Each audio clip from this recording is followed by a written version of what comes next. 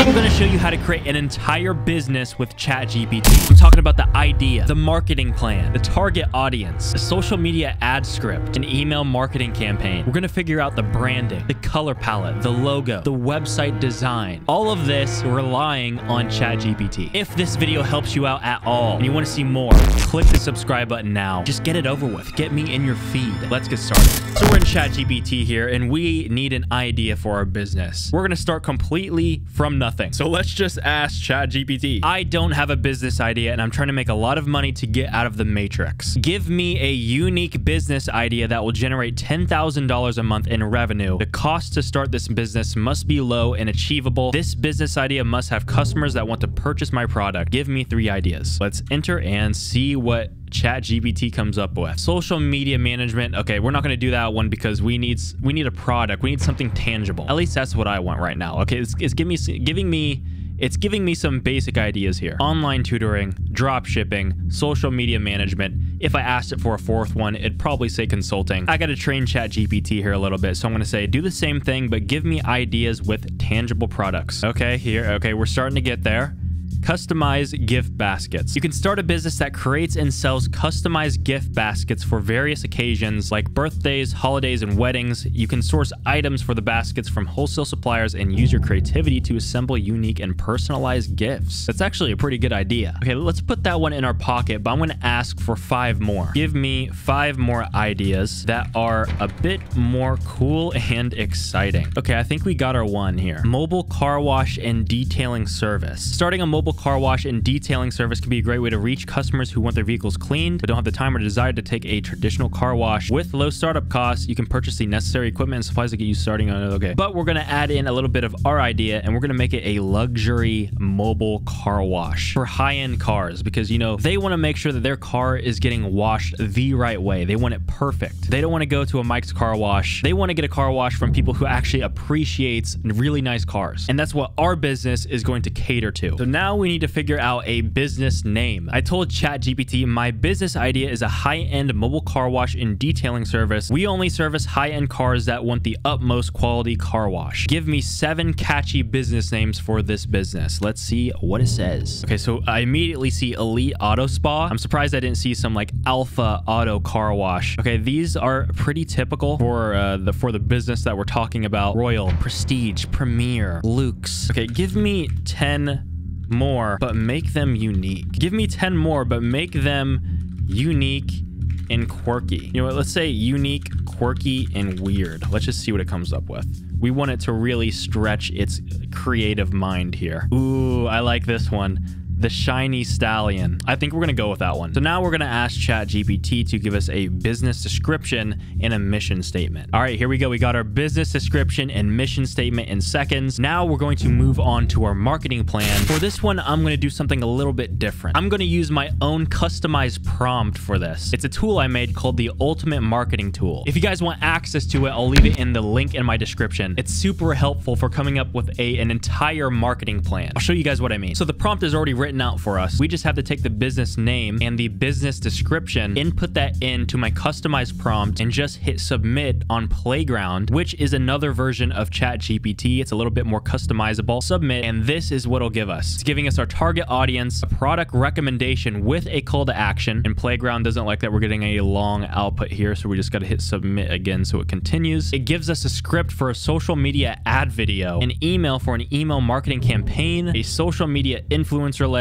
and some SEO keywords that we can use. And we just got all that in a few seconds. This is a great tool for figuring out your marketing plan, having it displayed out for you in just a few seconds. Super easy. The prompt is written out for you. You just input the name and the description and you're good to go. Again, if you guys want the prompt, there's a link in the description of this video. So now we have that. Now we get to the creative part, the visual part. I am looking for a color palette for this business. It resembles cleanliness and luxury. Give me 4 colors that work together in this color palette. It should give us 4 colors and some hex codes. Okay, it gave me some colors here, but it didn't include the hex codes. So I told it to try again, but give me some hex codes and no greenish color because I don't want any green. Okay, so we got some color codes here. So I will take these And I like to use coolers.co to kind of see the colors together. So we'll input these color codes inside of this. And there we go. These are the colors that we're going to work with for our brand. I think these colors are clean. Now we come to our logo. So I have another customized prompt that I use for vector-like logos. I'll also include that in the description. But if you type in your subject, what you're looking for, and then add vector somewhere in there, you usually get the result that you're looking for in a logo. My prompt just gives a little bit extra to get exactly what I'm looking for in a clean line logo. And here we go. We are getting pretty close to what we want. We're going to generate this again because I didn't really like those too much. Ooh, okay.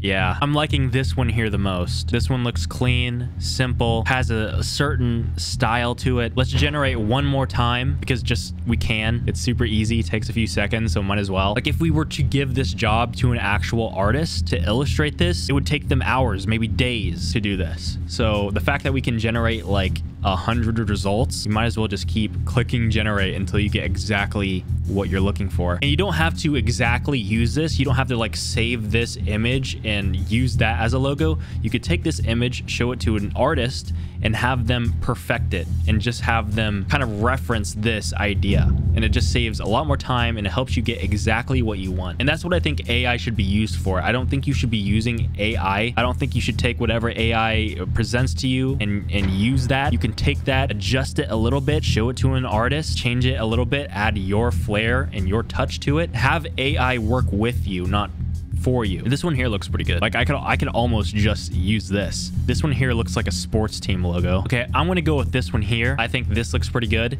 This stuff here I could cut out. I could isolate this with a little bit of Photoshop work and make this into a nice logo. Okay, now finally we are going to create our website, or our website design. And for this one, we are going to use Midjourney. Okay, so what I'm going to do is I'm going to find a website UI design that I like and I want the AI to kind of resemble and reference. I found one here. I took a snapshot of this little area here, and then I went into my Discord, uploaded it to the Midjourney AI art. And if you guys want to join my Discord, there's a link in the description. It's the nickismeta Discord. We have a Midjourney AI art section. Feel free to use it if you want. So I uploaded the reference image onto this channel. Then to help Midjourney use this as a reference, I'm going to right-click the image, open up the Midjourney prompt, and I'm going to paste that link onto there. Then what I'm going to do is I'm going to add this line of code to help it tell it what I'm trying to aim for here. So I'm aiming for a website about luxury car wash, design, sales, Helvetica is the font, Figma UI just to help guide it a little bit, and --Q5 for quality. Enter, and let's see what it comes up with. All right, it just finished, and these are looking pretty snazzy.